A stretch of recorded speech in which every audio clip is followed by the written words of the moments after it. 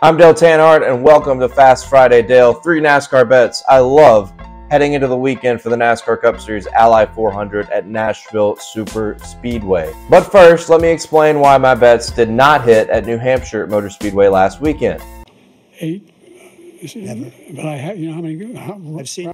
Thank you, Joe. Beautifully said, because there are no words as to why my bets did not hit at that fuckfest that was New Hampshire Motor Speedway. It was kind of fun, but it was awful for my retirement fund. Number 1, 2311 Racing. I like both their drivers to win the pole on Saturday afternoon in Cup Series qualifying. Tyler Reddick's 8.5 to 1. Bubba Wallace is 33 to 1. Very low risk bet on Bubba, who I think certainly will make the top 10.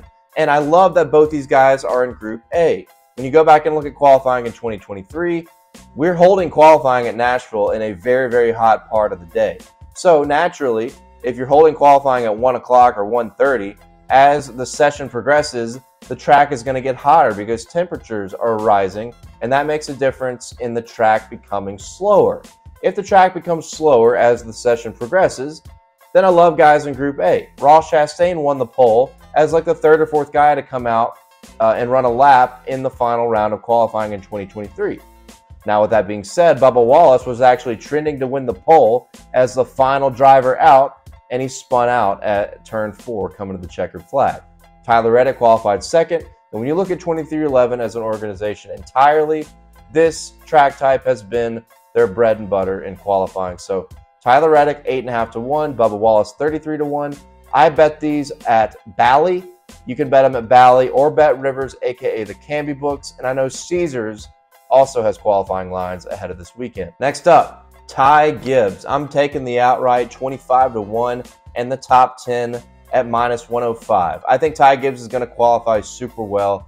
It's been a real quiet last few weeks, but when you go back to the earlier portion of the season, had a lot of good runs, and many of them were on 1.5-mile style racetracks. Now, he didn't always get the finishes he deserved, or maybe he didn't deserve, but he's got good speed in the race car. I feel like with running the Xfinity Series race, getting that extra track time in another Gibbs car, Ty Gibbs is poised for a breakout weekend.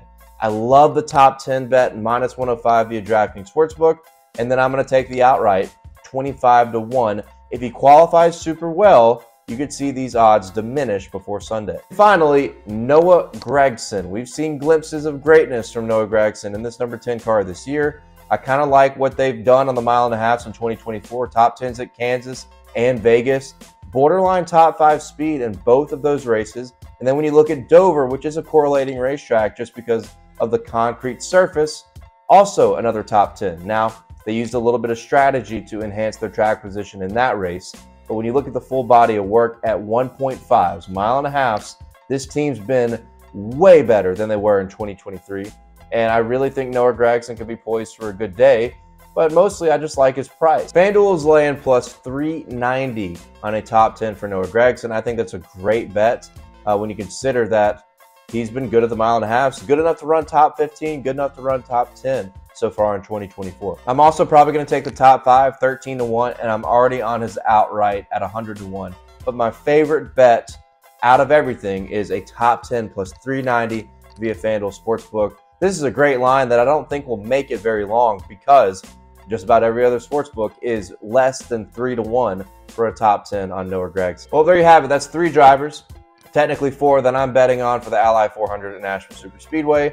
For more of my bets for Xfinity, Trucks, and Cup, please check out Dale Center on YouTube. Full long-form videos where I go over every single NASCAR race ahead of the weekend. If you win some money, come back and thank me.